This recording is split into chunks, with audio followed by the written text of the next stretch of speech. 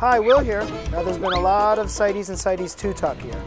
It stands for Conventions on International Trade in Endangered Species. CITES is basically a treaty which 170 countries have signed in agreement to protect endangered species. CITES classifies animals and plants into 3 classes. Animals that are classified CITES 1 are the most endangered. They could go extinct if not strictly protected and regulated. For example, would be a gorilla, or a tiger, or even a rhinoceros. CITES 2 animal species are not currently threatened, but could be if the trade of them is not controlled. Examples of this would be certain zebra species, your friendly alligator, and of course, our red-rumped parakeet that was denied.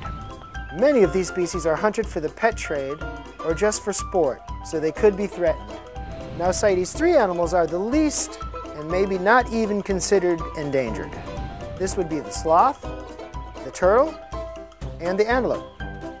And that is our CITES lesson for the day.